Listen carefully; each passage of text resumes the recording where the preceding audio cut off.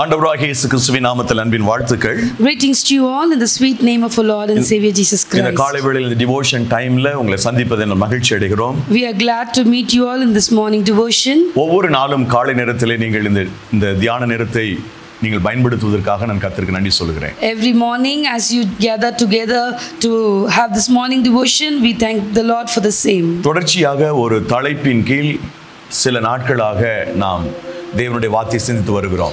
Continuously we have been meditating the word of God on the same topic. முதலாவது பிள்ளைகள் என்ற நிலையிலிருந்து புத்திரனாவதற்குரிய அந்த படிகள் என்ன என்பதை குறித்து ஒரு 10 நாட்கள் நாம் சிந்தித்தோம். Earlier we meditated upon how we are going to become the children of God for about 10 days. Tamil தெரியாத ஆங்கிலம் பேசுகிறவர்களுக்காக சொல்லுகிறேன், அந்த 10 தலைப்புகள் செய்திகள் ஆங்கிலத்தில் கொடுக்க முடியவில்லை, ஒரு தமிழ் மொழியில் மாத்திரம் பதிவு செய்யப்பட்டிருக்கிறது. For only those who understand English, we regret to inform you that only Tamil message was recorded on those topics. அதே போல அடுத்து நாம் எடுத்துக்கொண்ட டாபிக் blessings after lockdown என்ற தலைப்பின் கீழே ஒரு 7 நாட்கள் சிந்தித்தோம். After that we meditated upon the blessings after lockdown for about 7 days. இதையும் நாங்கள் ஆங்கில மொழியிலே நாங்கள் கொடுக்க முடியவில்லை. This also we were unable to give in English. ஆண்டவர் சித்தமானால் தொடர்ச்சியாக இந்த வேத பாடங்களை நடத்துகிறதுக்கான வாய்ப்பு கிடைக்கிற பொழுது தமிழ் ஆங்கில செய்திகளாக பகிர்ந்து கொடுப்போம். அது மற்றவர்களுக்கு மிகவும் பிரயோஜனமாக இருக்கும். So we from now on we will be continuously giving the messages in Tamil and English so that for those who understand only English it will be very useful for them. நம்முடைய அருமையான சகோதரர் Vincent Manuel மற்றும் சகோதரி ஜெசிந்தா அவர்கள் Canada தேசத்தில் வல்லமை நடைகள் ஊழியத்தை செய்து வருகிறார்கள். அநேக நாட்கள் ஏறத்தாழ ஒரு 10-15 ஆண்டுகளாக நான் கர்த்தருடைய வார்த்தையை கொடுத்து வருகிறேன். For about past 10 to 15 years I've been sharing the word of God in the Waves of Power radio in America and Canada and I thank brother Vincent and sister Jacinta for the same. நேற்றைக்கு இரவு அந்த ரேடியோவில் செய்தி கொடுப்பதற்கு முன்பதாக சகோதரியிடத்தில் கொடுத்து முடித்த பிறகு சகோதரி சொன்னார்கள், நீங்கள் தமிழ் ஆங்கிலத்தில் பேசுவது எங்களுடைய பிள்ளைகள் இங்கே கனடா போன்ற தேசங்களில் இருக்கக்கூடிய தமிழ் பிள்ளைகள் தமிழ் அவர்களுக்கு சரியாக தெரியவில்லை, ஆங்கிலத்திலே அவர்கள் அறியக்கூடியதாக இருக்கும், மிகவும் நல்ல ஒரு காரியம் என்று அவர்கள் சொன்னார்கள். So yesterday after sharing the word of God in the radio, Sister Jacinta told me that your messages are now being given in the radio because the people in Canada, even though they are Tamil speaking, they don't understand Tamil well. So now this Tamil and English message has been given in the radio for the people blessing. அதே போல சிங்கப்பூர்ல அநேக தேவ பிள்ளைகளுக்கும் இது தமிழ் மொழி தெரியாமல் ஆங்கிலம் மாற்றம் தெரிந்த பிள்ளைகளுக்கும் இது பிரயோஜனமாக இருக்கிறது. At the same time the people in Singapore also has been blessed by these Tamil and English messages. குறிப்பாக சகோதரி ஜெசிந்தா மற்றும் சிஸ்டர் பிரதர் வின்சென்ட் மேனுவேல் அவர்கள் இந்த செய்தியை தொடர்ந்து பார்த்து கொண்டிருக்கிறீர்கள். நீங்கள் சொன்ன நல்ல கருத்துக்காக நான் கர்த்தருக்கு நன்றி சொல்லுகிறேன். I really want to thank brother Vincent and sister Jacinta for your thoughts that you have been sharing, that sharing this our messages in your radio. It's really giving us a joy.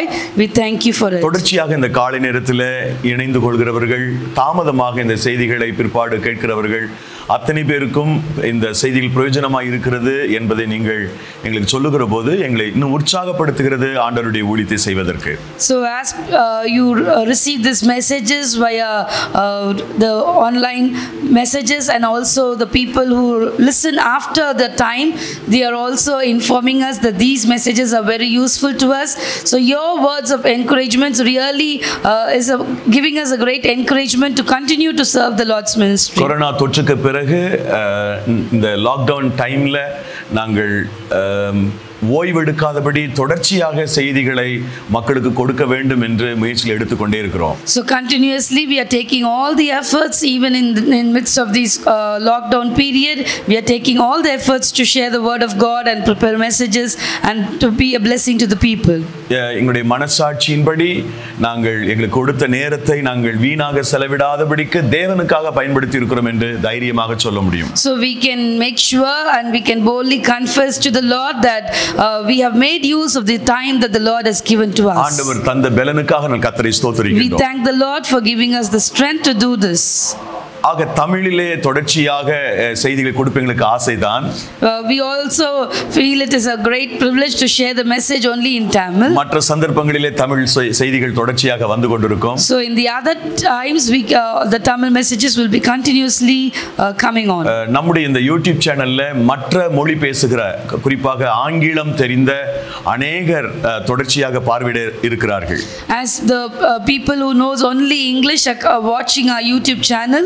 குறிப்பாக இந்த ஆண்டு Sweden தேசத்தில் இருக்கக்கூடிய தேவ பிள்ளைகள் அதிகமாக இந்த ஒரு நிமிட வாக்குத்தத்தங்களை ஆங்கிலத்திலும் மற்றும் அவர்களுடைய மொழியிலும் கொடுக்க வேண்டும் என்ற நாங்கள் முயற்சி எடுக்கிறோம். So we are taking efforts to the people in Sweden for them to understand English also.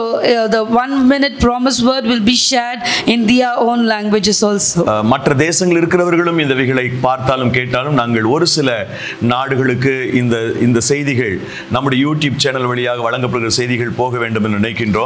So for the people in living abroad and also in the other parts of the country, we prefer that these channels will also reach them to be a blessing. குறிப்பாக இந்தியாவில் வந்து missionary பணிகளை செய்த மக்கள்களிலே மிக முக்கியமானவர்கள் Swedish people. So especially in India, with the people who came to serve as missionaries in India, they are mostly from Sweden. அதே போல ஜெர்மனில் இருக்கக்கூடிய மிஷனரிகள் அதிகமாக இந்தியாவில் வந்து சமூக பணிகளோடு சமய பணியும் செய்து ஆண்டவருடைய நாமத்தை மேம்படுத்தி சென்றிருக்கிறார்கள். Also the people from Germany who came as missionaries, they have served as in the social community, also in the missionaries. நூற்றுக்கணக்கான மிஷனரிகள் நம்முடைய இந்தியாவிலேயே அடக்கம் செய்யப்பட்டிருக்கிறார்கள். Hundreds of missionaries have been buried in our own country itself. So அந்த நாடுகளில் இருக்கிறவர்களுக்கு இங்கு வந்து மிஷனரி ஊழியம் செய்தவர்களை குறித்ததான தகவல்களை இனி வரக்கூடிய நாட்களிலே நாங்கள் அதிகமாக அப்லோட் செய்ய போகிறோம். So we are going to upload some of the messages regarding the missionaries and their life history, and also it would be a blessing when we upload in the YouTube channel. So அவர்களுக்கும் ஒரு புதிய பாரம் இந்த நாட்களில் வர வேண்டும். Missionary பணிகளை குறித்து நம்முடைய மூதையர்கள் எப்படியெல்லாம் மிஷனரி பணிகளை செய்தார்கள் என்ற விஷயங்களை இப்பொழுது இருக்கக்கூடிய இந்த ஜெனரேஷன் பீப்புள் ஸ்வீடன் தேசத்திலே ஜெர்மனியில் இருக்கக்கூடியவர்கள் அதிகமாக பார்க்க வேண்டும். அதற்கான சில ஏற்பாடுகளை நாங்கள் செய்து வருகிறோம். We are also taking enough steps for the people who are living in Germany as well as in Sweden, for them to understand how their forefathers have come to India as missionaries and they have given their life for the sake of Christ, and for their knowledge we are going to upload some of the videos in the YouTube channel so that they will have the burden for the country. ஏறத்தாழ ஒரு 15 ஆண்டுகளாக நான் மிஷனரிகளை குறித்து அவ்வப்பொழுது எனக்கு நேரம் கிடைக்கிற போதெல்லாம் படித்து வருகிறேன், செய்திகளை ஆயத்தப்படுத்தி வருகிறேன். So whenever I find time, I read certain books regarding the missionaries and their life, and so I'm preparing a lot of messages concerning that. அவருடைய தியாகம், அவருடைய அர்ப்பணம் இவைகள் எல்லாம் நினைக்கிற பொழுது மெய்சில் இருக்கிறது. When I read those books, it really gives me a hair-raising experience about their sacrifice and about their life. இன்னும் சில வாரங்கள் நீங்கள் காத்திருங்கள், அந்த செய்திகளை நீங்களும் பார்க்க முடியும். தொடர்ச்சியாக மிஷனரிகளை குறித்த தகவல்களை வாரத்தில் ஒரு தகவலாவது நாங்கள் அதை கொடுக்க வேண்டும் என்று விரும்புகிறோம். So we desire at least one video per week should be uploaded, and we are taking enough steps to upload all those things, and we are preparing a lot of messages regarding it. இதைகளெல்லாம் ஏன் உங்களுக்கு சொல்லுகிறேன் என்றால், you know why I'm telling all this? சமீபத்திலே நம்மை நேசிக்கிற ஒரு சகோதரி என்னை வாட்ஸ்அப்ல தொடர்பு கொண்டார்கள். Recently one of the sister who loves us a lot